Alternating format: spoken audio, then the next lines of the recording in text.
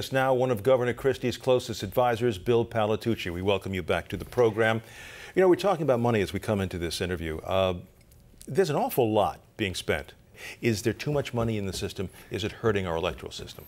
Well, listen, I think that depends on the candidate, and I think, you know, there were too many rules, and that's why people have gone to these super PACs and these independent committees. I want to always believe that should be instantaneous transparency. Let people contribute and let the voters know about it. And if you don't like that a candidate is receiving money from a certain person or a certain organization, then don't vote for that candidate. So you'd be better off, you think, we'd be better off if you could just write the check for whatever you want directly to the candidate and get rid of the other things that are kind of like middlemen. Well, that's exactly right. Not about middlemen, but they've simply become these independent expenditures and these big super PACs and these vehicle that's outside the normal process. And frankly, what it's hurting you know, the parties, and it's hurting the ability of candidates to fund having grassroots people involved. Let's talk about first the debate.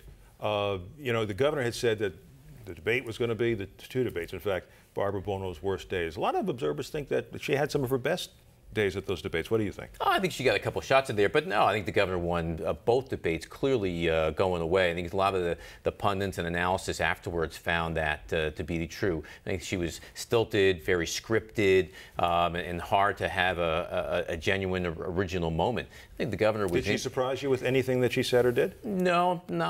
I think you know, the governor got under her skin when he kept saying, you know, we're still trying to recover in New Jersey from the John Corzine, Barbara Buono days, and every time you mentioned John Corzine, she got very upset and kept saying, you know, I'm not John Corzine. Well, you know, sorry, but you were there and part of those times, and so I think that kind of got under her skin. But I thought the governor did very well in terms of talking about the future and where he wants to take the state. What do you make of the Cory Booker margin of victory over Steve Lonegan? Some people say, well, maybe the governor had some coattails there. Maybe his endorsement helped Lonegan get closer than he would have.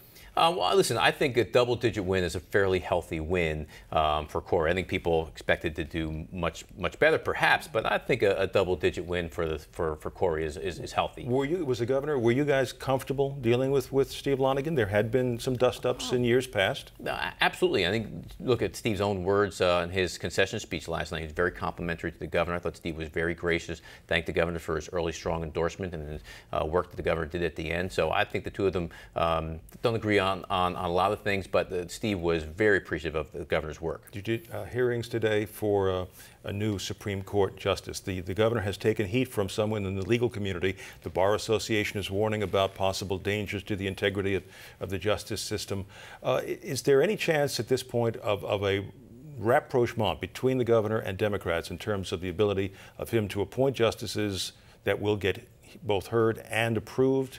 Well, I think today is a step in the right direction. I assume we're sitting here, I don't know what the results of the hearing were. And the Bar Association, you know, it's kind of inside baseball. They've kind of, frankly, taken shots at both the legislature and the process in general, and not just the governor. Not that you were implying that, right. But I think it's a great appointment for the governor. But you have two other appointees who have not done hearings. Hispanic who now looks like will join the court. Governor's appointed an Asian American and Judge Bauman, African American in Mr. Harris, and Phil Kwan, Korean American. So, you know, the Democrats want to be obstructionists on this, from my view, from a tactical point of view. You know, like, you know, make my day, go ahead.